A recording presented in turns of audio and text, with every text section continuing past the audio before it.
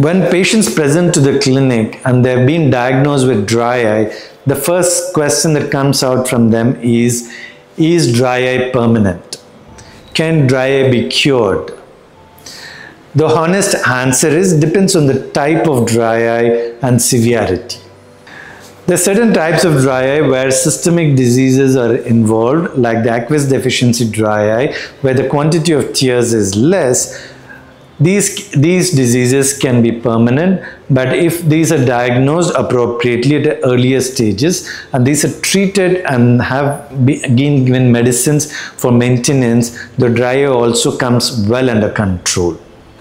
Whereas other forms of dry eye like the meibomian gland disease or evaporative dry eye can require additional treatments like intense pulse light therapy or LipiFlow or MeiboFlow in order to make sure the meibomian glands which are present in the eyes, which are not being working, to made to work. So the longer these glands work, the less likely for you to develop dry eye or there's no aggravation of these symptoms.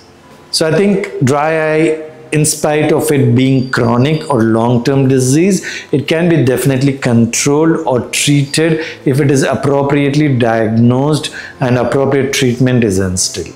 So I think it's very important for you not to lose heart when you're diagnosed with dry eye. I think proper follow-ups, proper diagnostics and proper therapies can lead to improvement in your symptoms. Thank you.